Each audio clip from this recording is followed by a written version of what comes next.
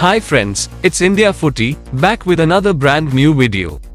In this video we will talk about today's Malaysian Super League match which will be played between Selangor and Pahang this evening. The match at the Petaling Jaya Stadium in Kelana Jaya will kick off at 5:30 p.m. Both teams have won their respective last fixtures, and now will be looking to capitalize on the good start. Either team are very offensive, and the setup in terms of pressing is similar.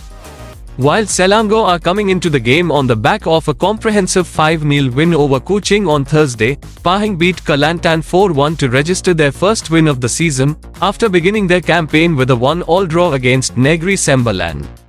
So far Selangor have won both of their matches, scoring 6 goals and conceding none, and they will go into the match with an edge.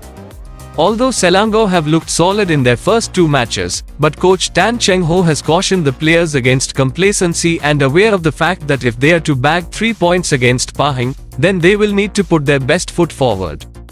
Going into the game, coach Tan Cheng Ho feels no need to change a winning combination, especially after a convincing win against Kuching. The team looked incredibly good in their last fixture, but Tan Cheng Ho is keeping his feet firmly on the ground.